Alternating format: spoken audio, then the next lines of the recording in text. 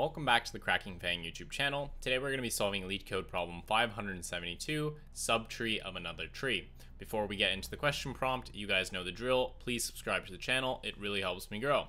Alright, given the roots of two binary trees, root and subroot, return true if there's a subtree of root with the same structure and node values of subroot, and false otherwise. A subtree of a binary tree is a tree that consists of a node in the tree and all of its nodes' descendants. The tree could also be considered a subtree of itself. So let's look at this example where we're given the root, which is this tree here, 3, 4, 5, 1, 2, and then we have 4, 1, 2. So we can see that this tree is a subtree of the original because this entire tree, 4, 1, 2, is contained within the tree here. So that's why it's a subtree. So like we can see, the subtree was actually in the left-hand side of our original tree. It could also be in the right-hand side, or the two trees can actually be the same. In the case that root actually equals subroot, then the trees are considered subtrees of themselves, right? Since a tree can be considered a subtree of themselves. So if the two are the same, then they're considered subroots. So that gives us three cases that we need to check for. The first case is that we have the same tree, where if they're the same tree, then basically all the values at all the positions have to be the same, right? So that's the case one, which is the same tree. And then we could have subtree in root left side, right? Like we saw here, the subtree was in the left side, and that was one of the cases. And the last case is that the subtree is going to be in the right side, right? So it's going to be in the roots right, root right side, right? So those are our three cases. So essentially what we want to do is we want to solve this recursively, because obviously figuring out whether a whole tree is a subtree of another tree is hard, but it's really easy to basically break it down into smaller pieces. So what we're going to do here is we're always going to have access to the root of our tree and the root of our subtree. And what we want to do is essentially we want to check, okay, are the two root values the same? If they're not the same, then that means that obviously the trees are not the same. So we want to go into the left and the right of our root and now look for that subtree. So since the 3 and the 4 aren't the same, we're going to go into the left-hand side and the right-hand side to check those trees. So now we're going to be checking this subtree here, and we're going to check, okay, is this 4 equal 4? Yes. So this could potentially be the start of our subtree. So now that these two match, we want to basically check whether or not the children match. So we're going to again go into the left and the right. And now, since we matched at the top, now we can check the left and the right. So we want to check whether this subtree here with the 1 is the same as this subtree here with the 1. And we can see that they are the same because they have the same value, and obviously they don't have the same, they don't have any children. So those are actually a subtree. Same thing with this 2 here. So these two obviously match. So we've now found our subtree.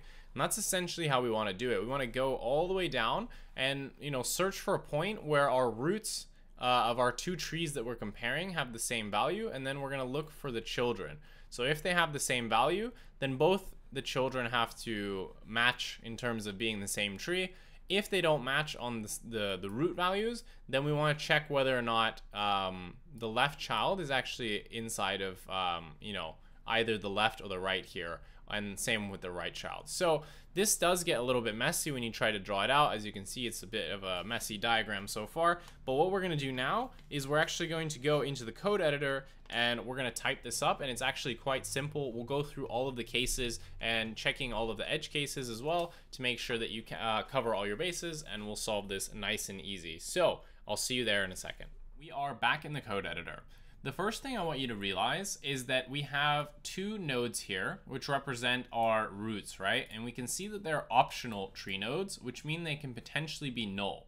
Now, if we look back to the question prompt, we remember that a subtree could be, a tree could be a subtree of itself, which basically means if the tree equals itself, then that's fine. So if both of these roots are actually null, then that would be considered a subtree of itself, because they're both technically the same tree by not existing. It's weird, but if you don't do this, you're gonna miss that edge case. So you kind of need it. Anyway, so we're gonna say if both of them are null, then we can return true. So we're gonna say if not root and not subroot, then we can return true, right? Okay, if one of them is now null and the other isn't, then obviously we have one tree that's defined, one that's undefined, therefore there's no possible way it could be a subtree. So now that we know that they're both not null, if one of them is null, then we can return false. So we're going to say if not root or not subroot, and the reason that we can do this now is because in the previous step we have verified that they're both not null. So if one of them is null at this point, then we can return false. So we're going to say return false. All right. Now what we want to do is we want to handle the three cases. And remember, the three cases are that the trees are the same, or that the trees are not the same, but the subtree, the subroot, exists in the left-hand side of root, or the subroot exists in the right-hand side of root. So let's now check that. So how do we know if they're the same tree? Well, the root values have to be the same. So let's make a check for that. So we're going to say if root.val equals to subroot.val, and so now that the roots are the same, then their left and their right subtrees have to be the same. So we're going to have a helper function here, which is basically going to tell us whether or not two trees are the same tree. So we're going to say and this time we'll call it self.is same tree, and we're going to pass in the root and the subroot. So if this is true across the board, so both these are true, so if the two root values are the same and their left and right trees are the same, then we can return true, because obviously they're the same tree. Otherwise, if the roots aren't the same, that's fine. As long as the subroot exists in the left-hand side of root, or the subroot exists in the right-hand side of root, then we could still have that subroot is a subtree of root. So let's now do return self.is same tree, and we're going to pass this time root.left, because we want to check against the left side of root, and we're going to pass in the entirety of subroot, or if the right side matches, right? So oops, sorry, we want to pass in self.is subtree here. So we basically just want to start from the beginning.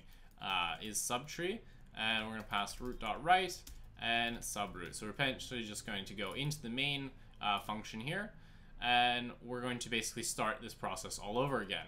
Otherwise, we need the function to basically handle whether or not they're the same tree, because that's the only way it would work up here. So let's now have def is same tree, and we're going to pass in node 1 and node 2. So basically this function is just going to tell us whether or not these two trees are the same. So we're going to say, again, we need to handle those cases where we check some of the edge cases. So the first one is whether or not the two trees are actually the same. So we're going to say if not node 1 and not node 2, then obviously both are undefined. Those can technically be the same thing. So we're going to return true here. Again, we want to check whether or not one of them is null. So we're going to say if not node 1 or not node 2, then we want to return false. Otherwise, we basically just want to do the same thing.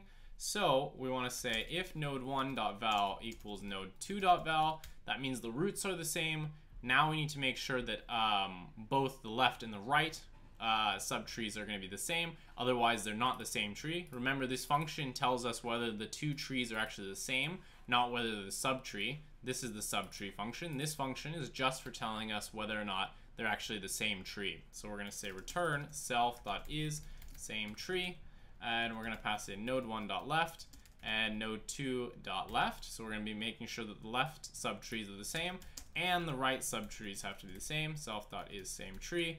We're going to pass in node1.right, and we're going to pass in node2.right.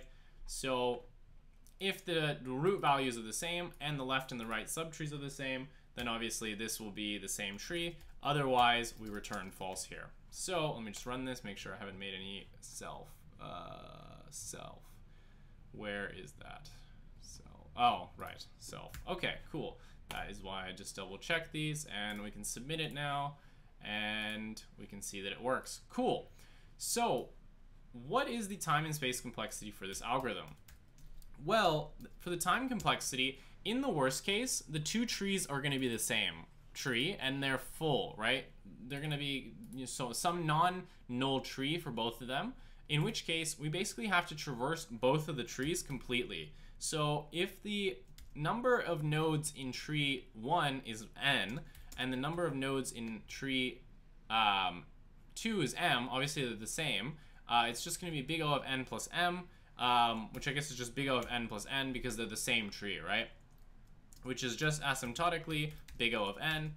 Space complexity wise, we don't define any extra space here, although we are doing this recursively, which means that there's the implicit stack frames that we use here. So if your interviewer wants to count that as extra space, it's going to be big O of n as well, if counting stack frames. Otherwise, it's just going to be a big O of 1 solution. So it's up to your interviewer. Just bring it up. Be like, hey, this is a recursive solution. We do use stack frames. If you want to count it, big O of n. If not, it's big O of 1. So that's how you solve, subtree of another tree. Relatively simple problem. Can be a little bit confusing with the recursive stuff. I don't think this is necessarily an easy question. I would probably say this is more of a medium, although it is quite popular.